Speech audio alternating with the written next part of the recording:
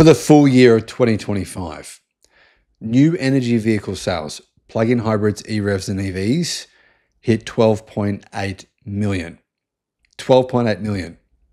Now consider that the entire global car market is around 80 million or just a bit less than that. You can see just in China alone, a huge percentage of cars were new energy vehicles. Now that's growth, guys, of 17.6% year over year. However, how many of those were actually electric? Well, EV sales hit 8 million in 2025, 7.9 million to be exact. That's an increase of 24.5%. So EV sales increased by, let's round that up, to 25% in China. What about plug-in hybrids? Well, their sales increased by 8.8%. 8.8%, so 9% versus 25%. You can see here that EV sales are rising much faster than plug-in hybrids. EREV sales increased by 6%. In the last 2 months of 2025, around 60% of all cars sold were either EVs or hybrids, as in cars you can actually plug in and run on the battery power alone, not Toyota-style hybrids. But if you actually have a look at which brands are selling those cars, you'll see that legacy automakers are selling very few of them. In fact, as a percentage of their sales, EREVs, plug-in hybrids and EVs were less than 10% of the sales from legacy car manufacturers, whereas Chinese manufacturers, 80% of their sales were new energy vehicles, predominantly EVs. Most of them were EVs. 80%. Hello, my friends. Welcome to the channel. Great to have you with us. If you haven't already, please click on the link in the description and become a YouTube member, because that helps me to keep this channel going. Now, let's have a look at what has happened in China this year. I've basically summarized it for you, but there are some other interesting trends going on here.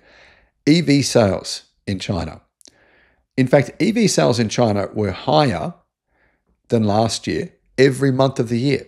So every single month of 2025, there were more EVs sold in China than there were the previous year.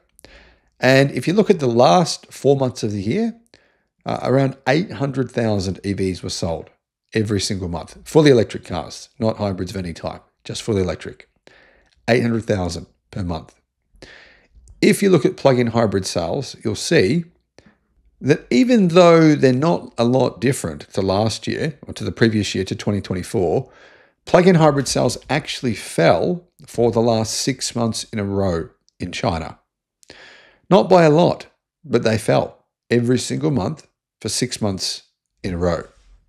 What about EREVs? EREVs, well, they had the same situation, in fact, but a little different to plug-in hybrids, because they fell for 6 months in a row, but then in December, they had a record month. So a phenomenal month for EREVs in December.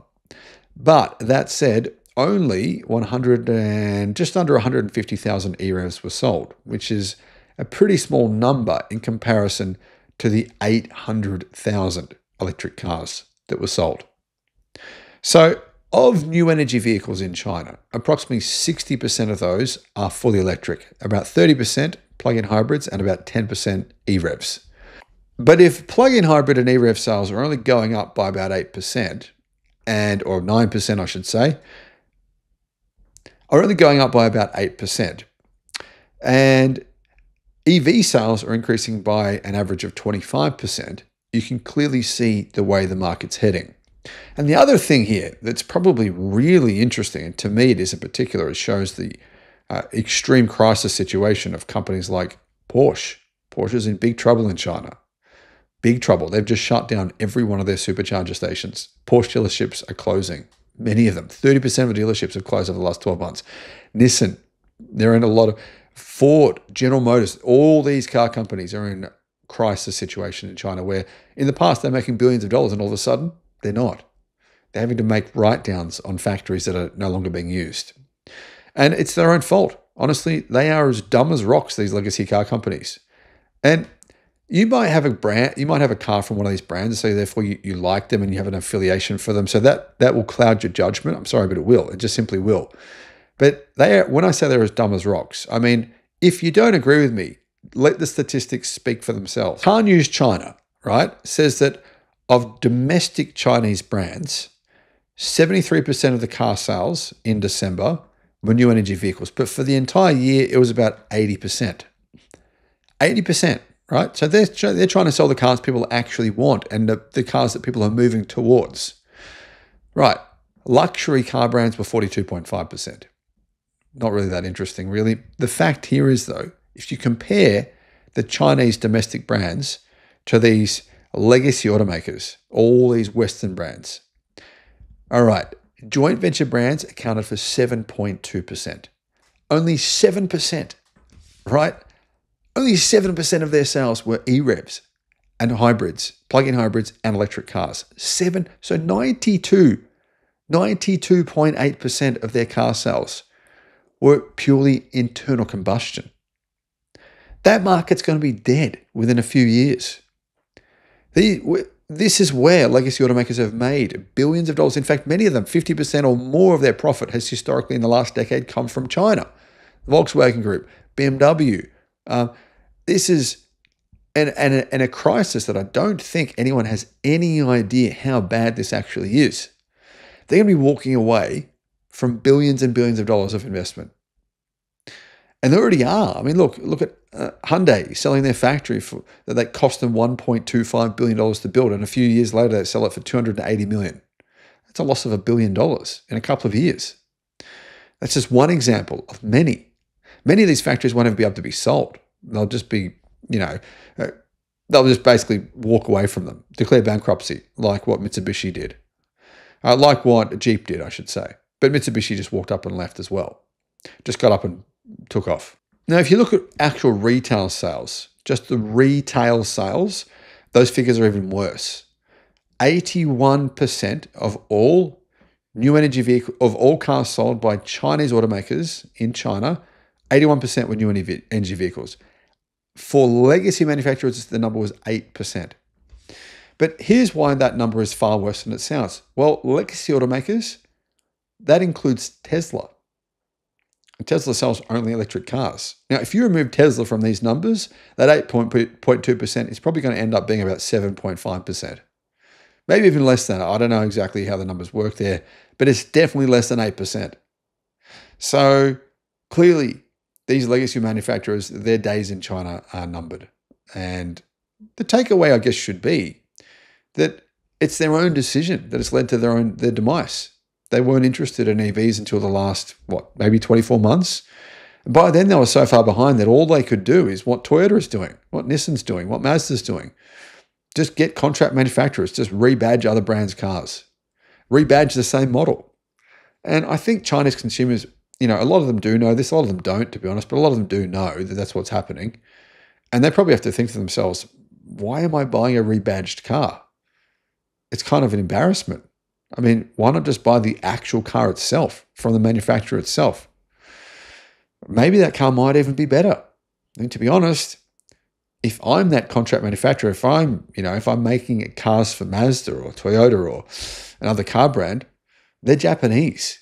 I mean, you know what the Chinese think about Japanese people? There's a bit of a history there, as you know. So I probably would be putting in a few software bugs into those cars. Here's what's been said by a number of car manufacturers, including the CEO of BYD. They want to rid China of legacy automakers. That's their goal, their aim. And I'm pretty confident, based on these numbers, that's exactly what's happening. Not only is it what's happening, but clearly the future of the Western auto industry is under threat, because 32 million cars are sold in China every year, right? That's about 36% of the entire global car market. But it's not just 32 million. It's all the cars they're exporting. Millions of cars they're exporting. So China is actually about 50%, if you include the exports as well, of the entire global car market. And if legacy automakers lose China, They're only playing in 50% of the entire market. That's a big problem. Let me know what you think. Thanks for watching. Guys, if you want to install solar panels, a home battery, or a home charger, the best way to do this for your situation is to go to the links in the description below, and they'll take you to a page where you can compare everyone. So depending on where it doesn't matter where you live, a lot of people email me all the time saying, well, what solar system should I get? Who should I go with? What battery should I get? What electric charger should I get? Well, click in the links in the description and you can actually compare all the different choices and find the best deal for you. I'll put that link in the description below. Additionally, there is a battery savings calculator link and also a federal battery rebate calculator. I personally have found that I'm not paying for electricity at all, and that's including charging my 2 electric cars and also running my home power, my home sauna. Nothing, not paying anything at all. And I think a lot of people are getting misled. They think that getting a battery is not worth it. Actually, I think it is worth it. So those links are in the description below.